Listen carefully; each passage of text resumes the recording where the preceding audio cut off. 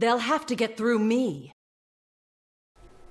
It's Harry Warmonger, and welcome to my Leona guide. I hope some of you guys at home can learn a little something from this tutorial I put together. Enjoy the video, guys. I don't want to delay it any longer. Feel free to leave any comments below. Let's begin with the basics. Items. For starting items, I buy a relic and 3 HP potions. The HP potions here look like a biscuit due to a mastery in the utility tree. I prefer the warding trinket over the sweeping lens early game. This is so I could ward the bush against pesky supports like Blitzcrank or Sona, and also ward the river so we could see any incoming ganks. In the next buy, I upgrade Relic to Targons and take Sightstone. If you can only choose one, consider the pros and cons. Targons provides more sustain and gold gain. Meanwhile, Sightstone offers map control and survivability. If you're not sure, you can't go wrong with Sightstone. For boosts, I usually get tabbies as I'm in the face of fights, though in some cases I get mobility if I need that extra speed. I don't get shreds because of my 15% tenacity defensive mastery. When I upgrade my Sightstone, I trade in my warding trinket for those sweeping lens. Remember, the exchange between tier 1 trinkets are free, but a cooldown is applied before you could use it. Face of the Mountain has a usable that allows you to grant one ally a shield that later explodes and deals damage, so there are both defensive and offensive uses. Omen is probably one of the best tank items. Apart from its defensive stats, it's because of two things: its passive and active.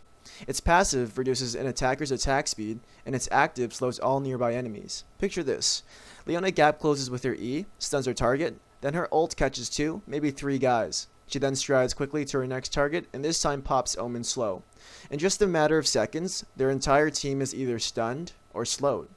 This you offer your team greatly controls team fights. Though against teams that have mostly AP damage, Omen may not be ideal. Veil, on the other hand, is great against magic heavy teams, especially if you're the initiator for your team. I tend to buy Locket over Veil, however, because of the Locket's awesome Emrys Aura passive and shield active. Mikkel's is an item that provides some magic resist to yourself, but also has an active that removes crowd control effects and heals a single target. Talisman of Ascension is great if you need movement to engage or disengage fights, generally used against enemies that need movement speed like Udyr. Thornmail versus heavy AD teams. Example enemy team comp: Top Riven, Talon mid, Xin jungle, and AD bot. The example build below is just one build of many. Remember that it's important to build to your game and not to follow a strict item build. I start off with Q, Leona Stun. This is great if your team wants to invade level 1 and also to ward off any early ganks by a jungler. For example, Xin or Volibear, who typically try to gank within the first 4 minutes. My second skill is either E or W. Most often E, because at level 2, with Leona's magic damage passive, a potential first blood, especially in low ELO, is definitely possible. If, however, you're getting harassed by a strong lane, then you may want to grab W second instead, because of its defensive abilities. In all cases, I max W first for tankiness, then Q for lower CD, and lastly E, and of course my ultimate when possible. For masteries, I run 0, 21, 9. Take note of the bottom mastery in the defense tree. It grants 15% tenacity. Because of this, I don't take Merc Treads. For runes, I stack flats all around. Flat armor marks, flat health seals, flat magic resist glyphs, and flat armor quints, though in some games, I do run MS quints instead. For summoner spells, Exhaust and Flash are a must. Exhaust allows you to reduce enemy damage output, and its slow can be used for CC. Closing the gap between you and your target is essential on a disabler tank like Leona. Flash can help you achieve this. Make sure you ward before starting any objective. For Dragon, some spots are below top side blue and Wraith Bush.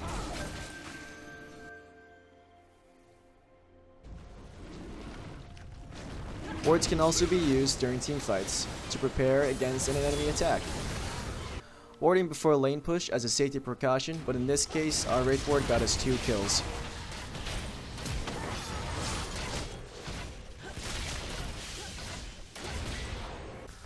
Locket of Iron Solari is a great item against magic heavy teams. Its active grants nearby allies a shield that can be just enough to save their lives. Face of the Mountain has an active that grants one ally a shield. At end game, these shields typically absorb about 300 damage, depending on your build. A great item to protect your squishies. Mikkel's is a great counter item against heavy CC teams. It removes CC effects and also provides a small heal on the target when used. It can sometimes be enough to save a life. The Orca Lens Trinket upgrade is essential against invisible champions that can really use their invisibility to turn teamfights around, for instance Akali, LeBlanc, or Wukong. For enemy actives, the Zhonya's is easily countered by a well-timed ultimate. Sometimes you may want to wait for your enemy to use their gap closer before you use yours, just so you don't get juked. If you try to gap close with your E and miss, there's a short delay before you could walk again. So sometimes it may be better to simply walk up and just Q your enemy if he's in close range. Maokai roots Corki and I save my stun. I do this because I want to save it for the damage dealer and not for the tank. Katarina proves me right by showing up just a second later, and luckily because of that play, Corki lives. In low HP situations, sometimes it's better to just Q stun before running. I could have potentially died just then if I didn't stop Katarina from her ult. Sometimes obstacles will be in the way. Take advantage of the range on your R for an over-the-wall assist.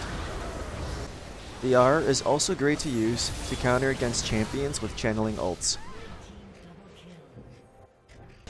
This is another example of Leona's ultimate range.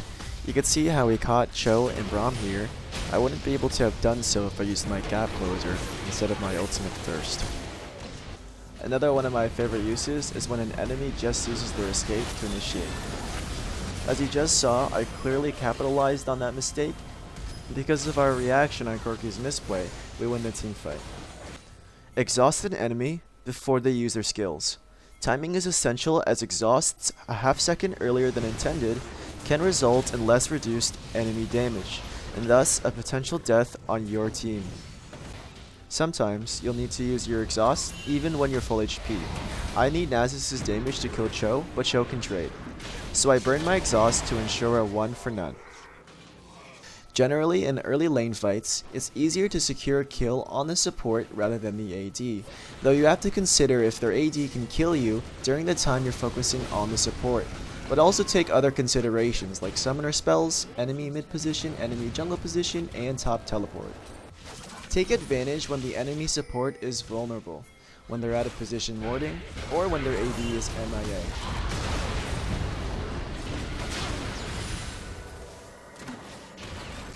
In the ideal situation where you kill the AD, you deny them not only of the experience, but also the gold from farming, thus giving you an edge in lane, dragon control, and more. But because of the nature of AD champions having escapes, long ranges, and other reasons, in some cases it may be more viable to just target the support, and then afterwards deprive the enemy AD from farm and experience by means of zoning.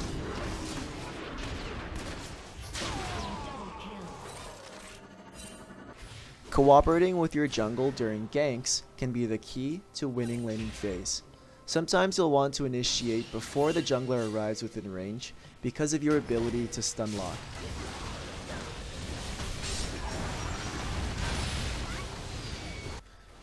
Here's a clip of me focusing the AD carry during a lane fight.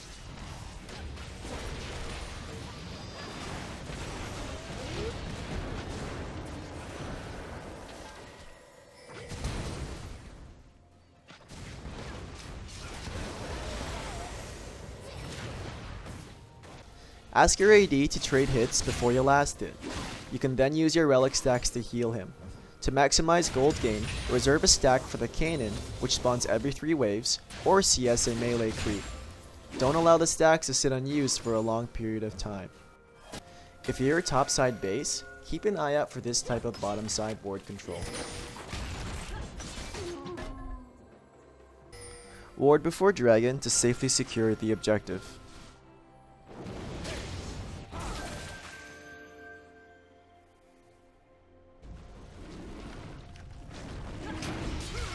A pink ward, or a quick trinket sweep before starting major objectives, is recommended to safely complete them.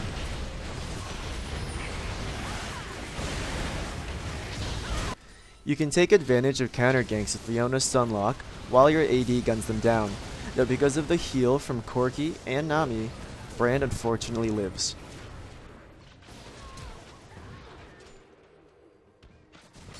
You gain bonus defense and magic resist when you use your shield, so your effective HP is actually higher than how it appears. I engaged because of this idea, and after using my stun and exhaust, I quickly back out. Kalista ults me and I launch myself straight to Graves, with the goal to disable the biggest threat on the enemy team. You'll see me ward just above here and in Wraith Bush. I do this because Katarina is missing. It's likely she's around hiding somewhere, and it would be not good for the team if she had positioning over us. When she eventually joined the fight, she's my main focus and I stunned her immediately after she starts channeling.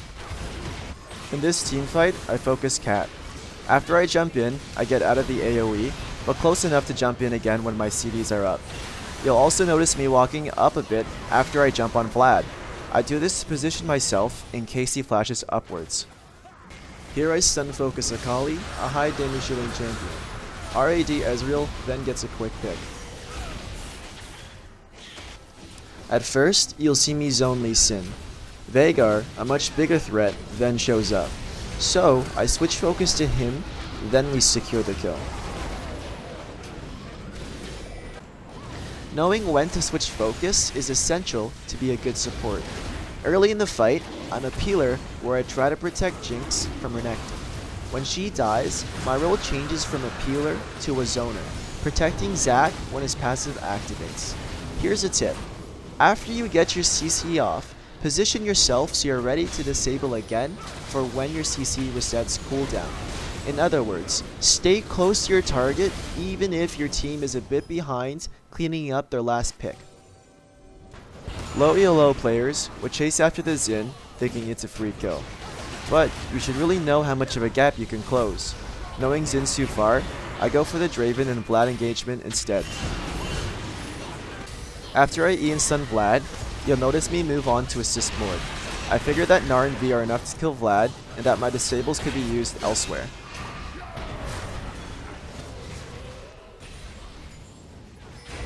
You'll notice me save my stun for the possibility of Katarina joining the fight. After she's gone, my role changes from a disabler to a peeler, helping our Ezreal against Vlad. I don't stay after I stun, as it would be unlikely for both of us to kill him. Here I stay on Annie, but after Riven starts focusing her, I switch to Graves. Then, I run ahead as a preemptive measure to catch any potential escapees.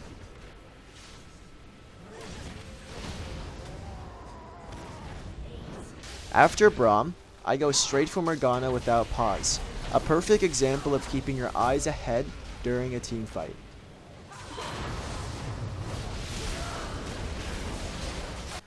During this team fight, I prepare myself to disable Katarina or Graves, preferring to disable a spin top any day over the Gym Rainer. After she gets zoned from the fight, I target Graves, but I do keep my eyes open for Katarina for the possibility of her re-entering the fight.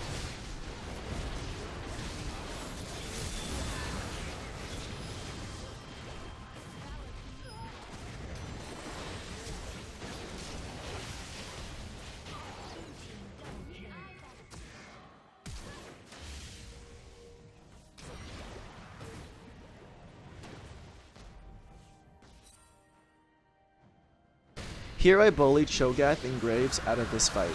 Because of the nature of their champions, Cho is skill based, Graves is an AD, I chose to stun Cho'Gath and exhaust Graves.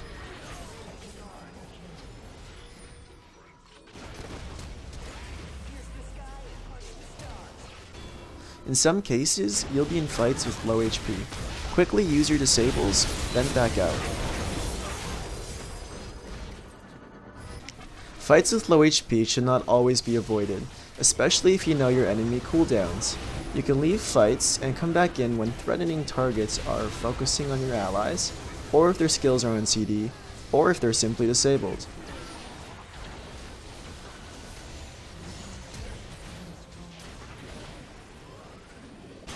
Vi and Annie could normally wreck me in any normal situation, but because of their current HP and cooldowns, I take advantage of this situation. Though I don't push my luck and I back out as soon as I see Blitzcrank.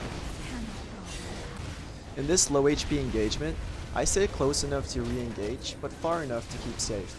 I waited for the enemy Lee Sin to use his abilities before I entered the fight. In this push, Katarina jumps in when we're all extremely low. Instead of running away, I Q him. Take a look at how low we all are. I'm sure my team would not have appreciated it if I had instead panicked and just run instead of cancelling his ult.